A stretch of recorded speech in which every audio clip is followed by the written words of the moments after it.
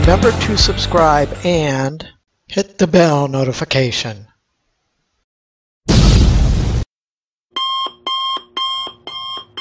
I would love to see when Matthew Stafford's contract comes up.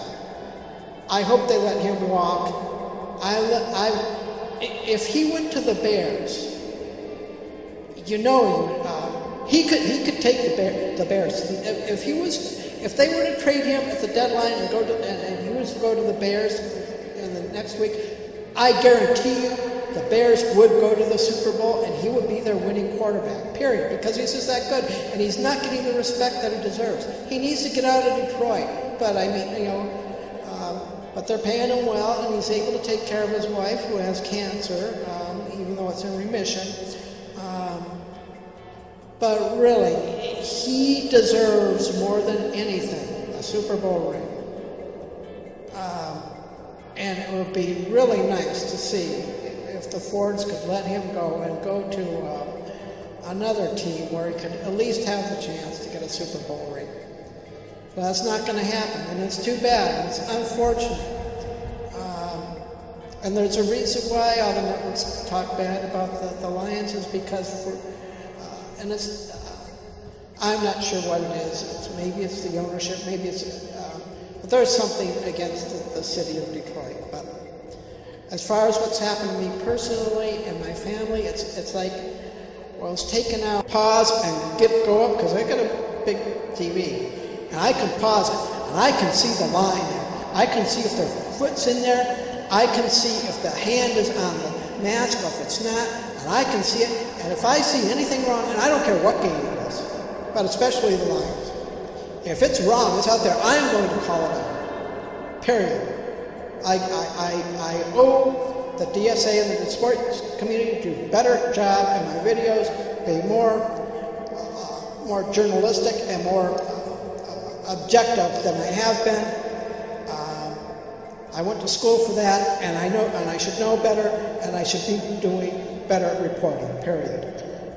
That's, on my end, I hold myself accountable for not doing things the way they should be, but when you have your, when you've just been totally kicked out from your own skin and blood, it really hurts.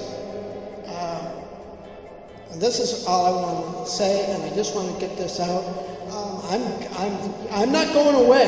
In fact, I'm going to probably be doing more, and I'm going to be doing better because I've improved my gear, my podcast. I'm going to be doing more. I'm going to be doing daily podcasts. My podcasts are coming better on my new device.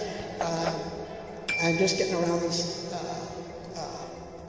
hackers and things like that that's happening on my end.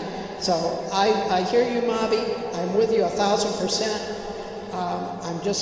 I just have to put my heart where I am actually appreciated. And this is nothing against DSA because you people are like family to me. I love all of you guys there. You've been great. I'm not going anywhere. I'm not moving the group. I'm just doing things differently. So you'll see less of me. And I understand Micro Mike has a new thing, Monday through Friday, 3 p.m. Eastern Standard Time.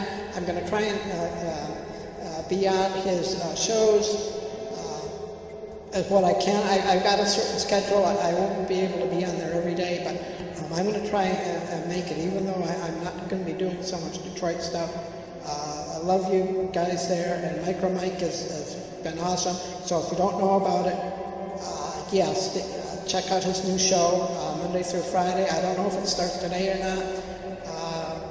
I saw his little test thing, and he sent me a message. So anyway, I just want to shout out to Micro Mike and Mobby. I really hope you get your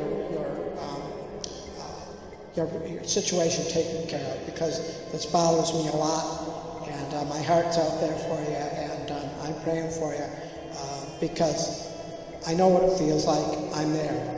Anyway, I'm out, and you'll see me around. You're going to see me from a different point of view, but I just needed to get this out. It's kind of a long-winded video.